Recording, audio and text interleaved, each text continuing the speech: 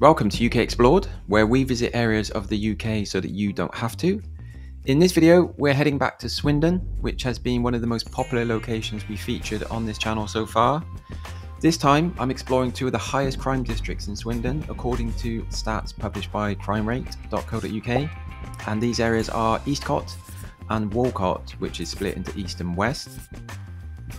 We're going to start off in Walcot, which is a suburb of Swindon. And like I said, it's split into east and west, and it's located a couple of miles from the town centre. It's become a bit of a running joke on this channel about how many sofas, fridges, mattresses and other bulky items I see dumped on the street or front garden. So in this video, I'm going to run a little counter in the corner. Anyway, so Walcot East and West are both in the top 5 most dangerous crime areas in Swindon. Walcot East is also listed as one of the most deprived areas in Swindon, and the whole of Wiltshire for that matter. So it's pretty evident that the area is struggling, which I never like to see, but unfortunately it's becoming a more serious and widespread issue across the UK these days.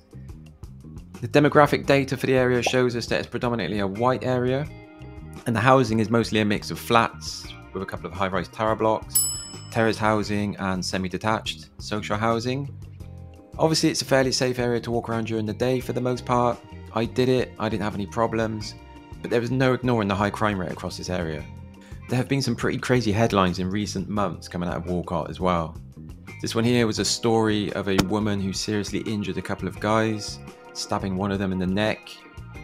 I read loads of stories involving police busts on homes in the area where they seized dangerous weapons, Class A drugs and stuff like that.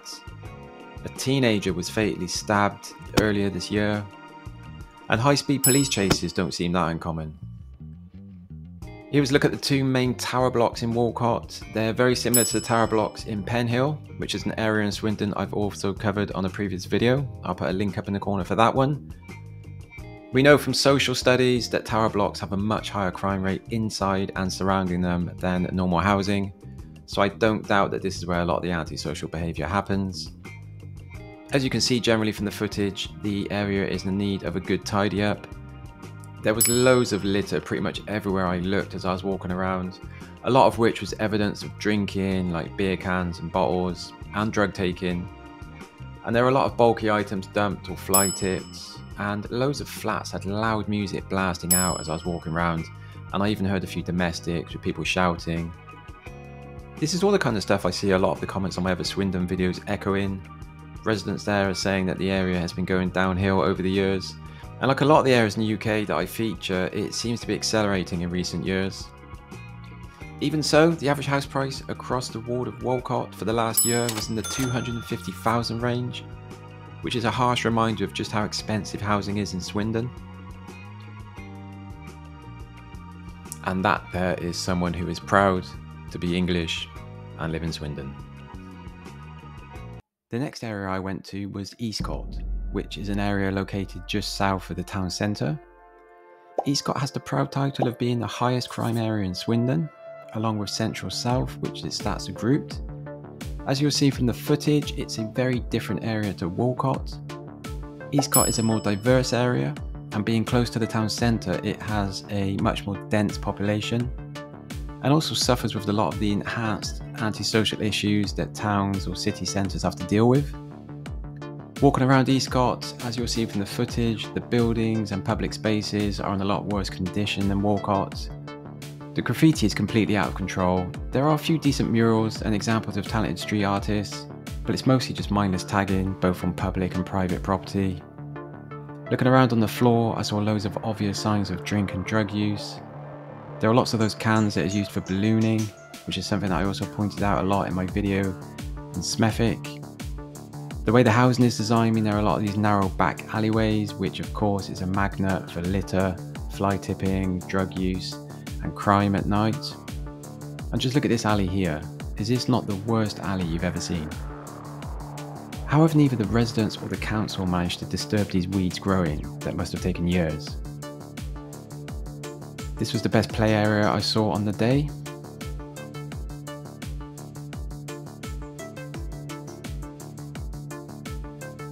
Reading through the types of crimes that go down in Eastcott, it certainly steps it up a notch from Walcot.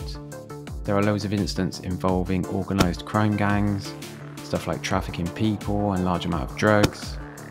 Serious assaults are common, as are cannabis grows and other drug offences.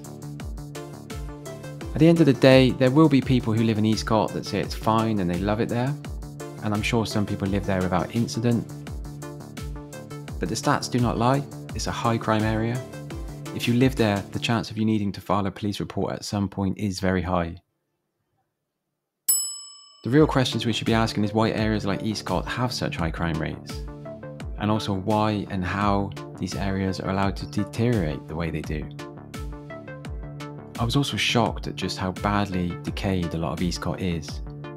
There are a lot of buildings clearly in need of repair or restoration. As you can see from the footage, there are plants and weeds growing out of places it shouldn't be, and it just looks like it's taken years of neglect to get to this point. For the privilege of living in Eastcott, you'd have to pay around $221,000 on average, but I guess you might get a cannabis growing lot thrown in if you're lucky. Anyway, that about wraps it up for this video. This was a look inside a couple of areas in Swindon that you may have not seen before, even if you live in or around Swindon. But it's the reality of what more and more areas in the UK are looking like at the moment. If you enjoyed this video, please take the time to press the like button and subscribe to the channel if you haven't already. It really helps this video reach more people. Feel free to recommend any other areas around the UK you think will be of interest to our audience, and we might just go and check them out. Cheers.